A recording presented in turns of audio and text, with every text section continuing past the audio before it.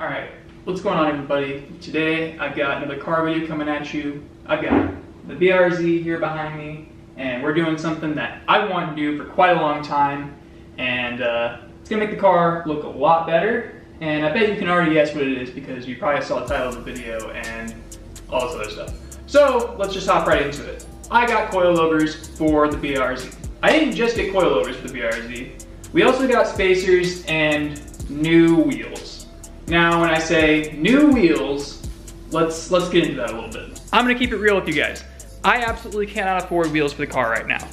But what I can do is replace the ones that I curbed like an idiot. Back in December, me and Kana were in Orlando, and I guess I just wasn't paying attention approaching a curb, and I ended up rashing this wheel pretty bad.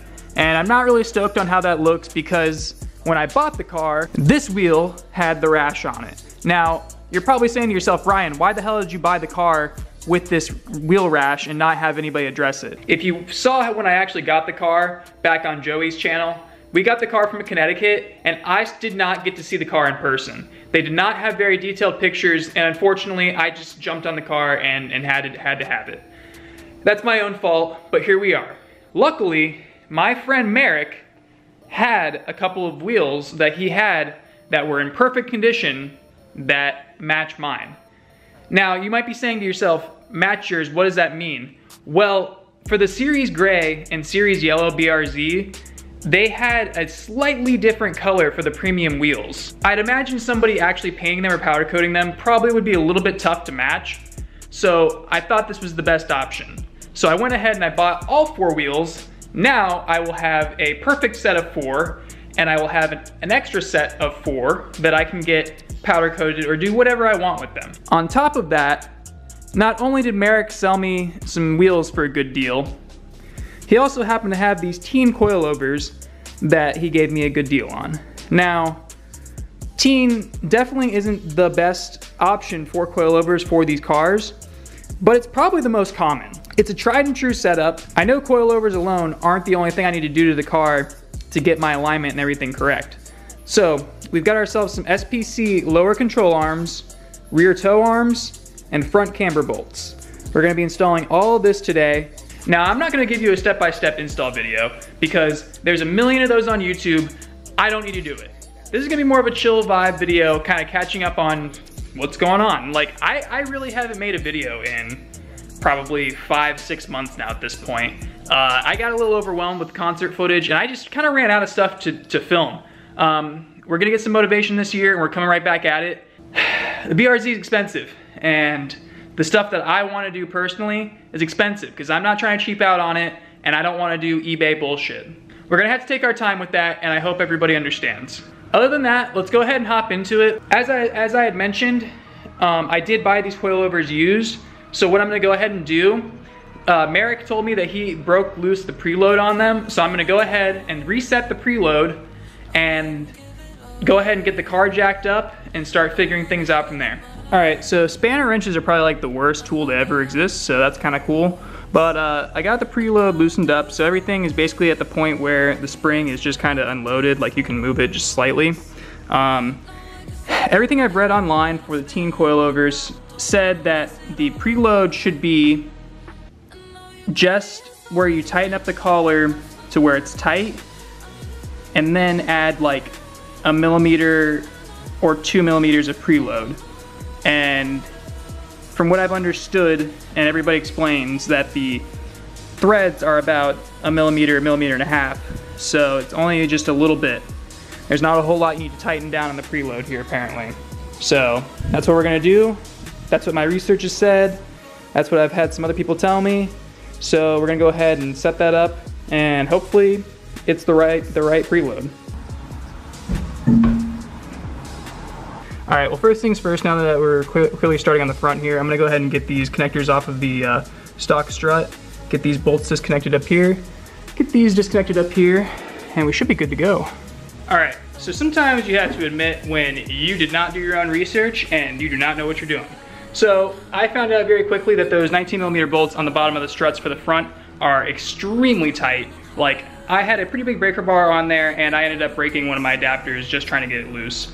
Granted, the adapter is the weak point of that, so, you know, I get that. I think in reality, I need an impact to get it done. And luckily, I have friends that are willing to help me out, so we're gonna jump on over to that and get this done. I just found out he's going to Florida, and I'm with his girlfriend and her family. I'm gonna hold that shit against him.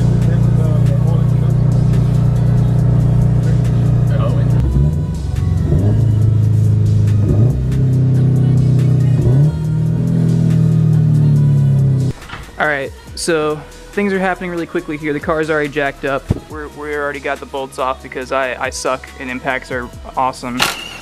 Okay, I was a little concerned about that one because the car came from Connecticut, rusty bolts, love that, but it popped right off.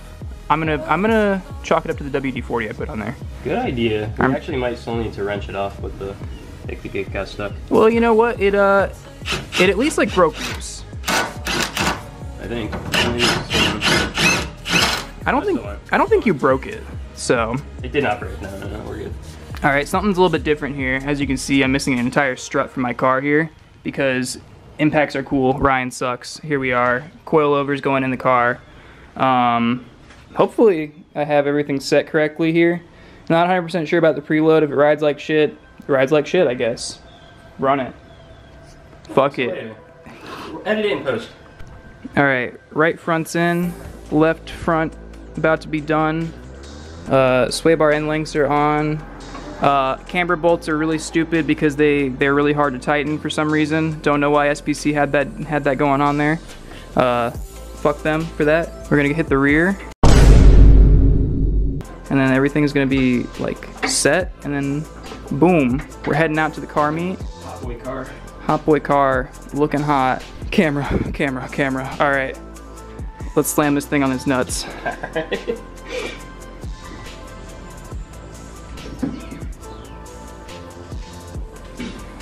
So clear the jack. Okay. What does it look like? It is gonna settle some. I usually jump on the door sill. I also just kind of like pushed in my fender a little bit. Ignore that, you know, no big deal. No, I didn't actually like push it in. Just like I heard it. Like I said, it is gonna settle some. I've like lost like a finger's width when you go drive it. Dude, that's honestly like, I think that's almost like perfect. For now, yeah, I'd probably drive it and see what you feel about it. Unless you think you want to go a little lower, like I said. I mean, we probably should have measured it before, but like, I actually do kind of feel like that is pretty close to an inch.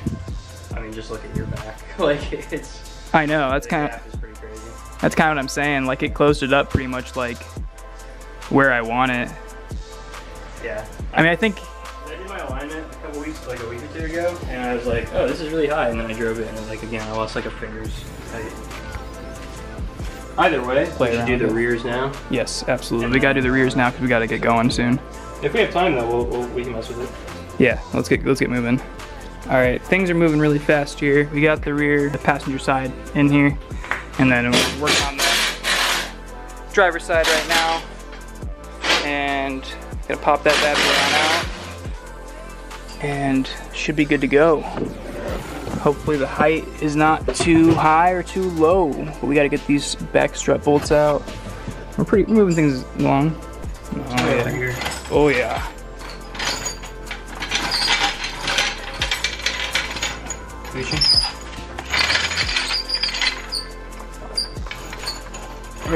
Right there.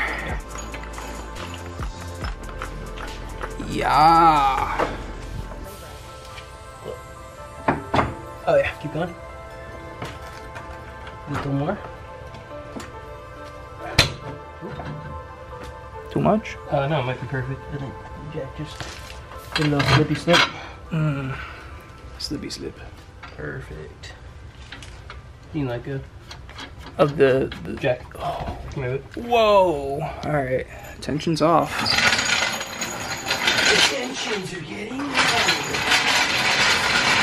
All right, so we're gonna drop down the rear. We are good here. Let's see how actually slammed this is not. The rear is like the biggest difference, so. Ooh. That's pretty good. I think it'll be good. I think once you drive it. I think it's gonna settle down to like be like a perfect level, honestly. Damn. And like I said, I'd rather you see it settle and measure how much you want to lower it after that than go too much right now and end up like having to raise it. You're like, oh, this sucks driving to Tampa. Yeah, seriously. I mean, it's gonna be a good test for it at least. Yeah. Fuck yeah. All right, we're driving in the car for the first time on the suspension, and so far, I gotta say, I actually think it feels pretty like good. Like I don't feel like I'm, you know, super stiff. I think we got the dampening at a very good setting. We actually went halfway up the clicks, and yeah, I'm feeling pretty good right now. We're about to hit the interstate, so that's gonna be a good test for you know, making sure everything like feels good and all that. Cause yeah, this suspension could be kind of old. We don't really know 100% because he did pull it off another car. So yeah, but huge shout out to Merrick. We're heading over to Burger Culture right now. Gonna meet up with the 86 group. If anybody knows Florida, you know this bridge is bumpy as hell. And I can say right now, we're kind of riding pretty smooth. Like I don't feel like I'm on stiff ass coilovers. I feel like I'm kind of just riding on my normal suspension. Granted, the car is not slammed or anything like that, but we're pretty chill right now, and I love that. Qualified to let you know.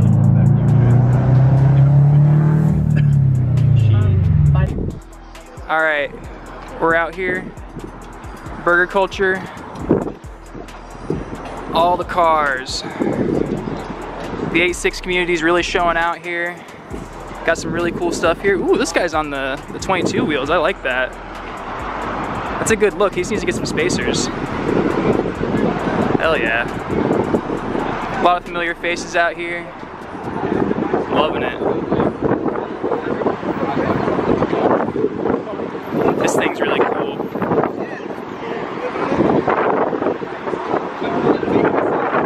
Super cool.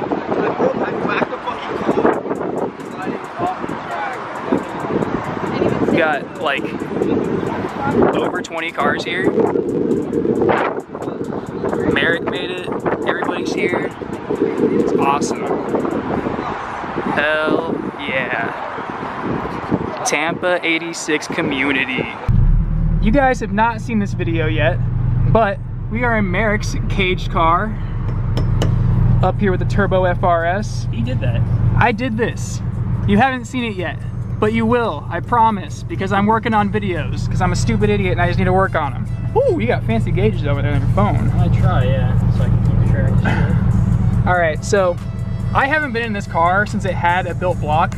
I actually got to drive this car like, probably like a year and a half ago now, something like that. Yeah. And it was a blast. It was like probably making like 270. Now it's making probably 330, 340. And yeah, let's rip it and let's see how it is.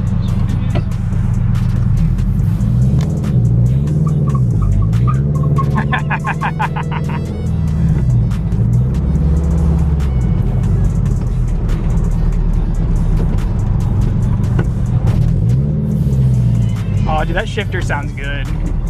So direct. Perfect fucking timing, bro.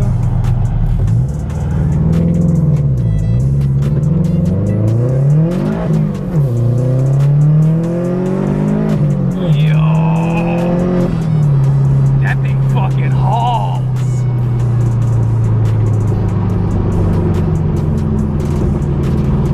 Damn. That fucking E85 smells good, man. Yeah, it feels a little bit laggy still in like the mid-range, but I don't know, dude. It felt fucking solid to me.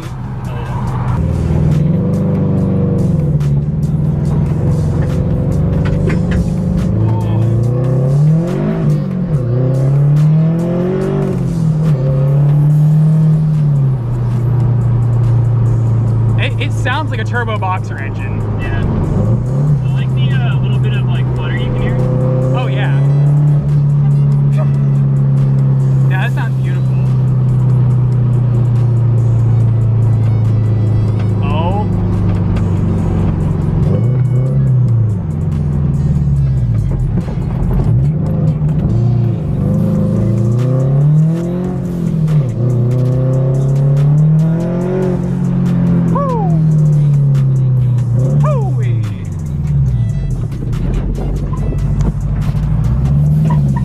tell I'm impressed because I'm a little baby and I have a 2.0 without a turbo.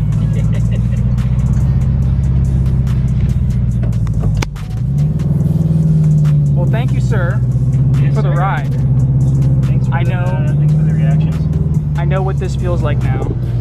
Nah, dude, you're gonna take me drifting, and then you're really gonna get the reaction. You gotta come out for that, dude. All right, I never got a chance to actually talk about what the hell's going on here, so let me explain to you guys. I hosted a local meet for the Tampa 86 group, just strictly for the 86 chassis and the locals. Now, this definitely isn't my first time hosting an event. This is about the third time now that I've tried hosting a car meet, and it went really well. We got over 20 people to show up to the event, and I think that's a great turnout for an event basically just about building community. Now, I have a lot of fun hosting events. This was a major success in my book, and I really enjoy doing these things, and I'm just gonna keep continuing to do them, trying to improve the events, make them more fun, and just get more people involved. It's a lot of fun having everybody out there and seeing, you know, familiar faces, new faces, and it's just a great time. There's a lot of times that I'm driving around in Tampa and honestly, I see a lot of the same cars just like driving around locally and everything, and I always think to myself, why don't I know this person? You drive a BRZ, FRS 86, you know, we haven't crossed paths in this entire time. How's that possible? Other times I just see people with, you know, 240s and other things that I'm passionate about. Granted, I don't have the same car, so sometimes that makes it a little bit different. We're all car enthusiasts, and we can all agree on that, and it's always a good time. Now, it's been a little bit of time since the meet has passed, and we've had a little bit of time for the coilovers to settle and everything. So we're gonna go ahead and hop over to that, and I'm gonna go ahead and show you guys how I'm gonna adjust the height, get my final height set on the coilovers, and we'll talk about that for a second. All right, everybody already probably knew this, but get in alignment when you get your coilovers on, or else you're gonna end up like me and have a nice and corded tire. I thought I had a little more life on that, and I didn't think the alignment was gonna be that out of whack. I guess I was wrong. Didn't really feel that weird when I was driving, but either way, we got this tire off on this side, and we're gonna go ahead and adjust the height. I just measured this collar in between this collar, and we're at 1 inch right now. All I'm trying to do is lower it just 1/4 of an inch. So we're gonna go ahead and break the collar loose, and then you're going to spin this collar here and compress it, and I'll go ahead and show you guys that. All right, so we're gonna go ahead and break this lower collar loose, unlock the car in the process. You know, normal things.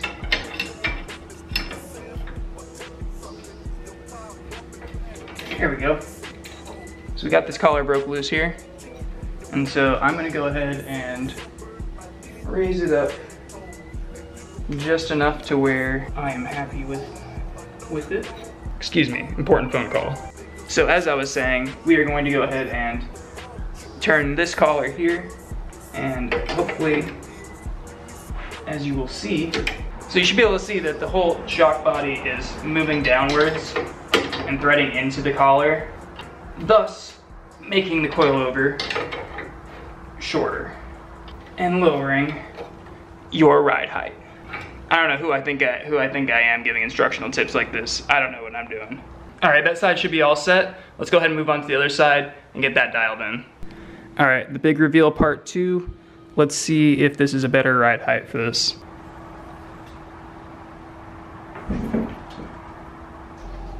All right, at the current moment, it's not exactly where I was hoping to have it, but I'm pretty sure it's gonna settle down to end up being a little bit lower, because honestly, it was a little bit harder for me to get the jack out from underneath it, and I'm pretty confident that this is how I need it, so I'm just gonna leave it how it is.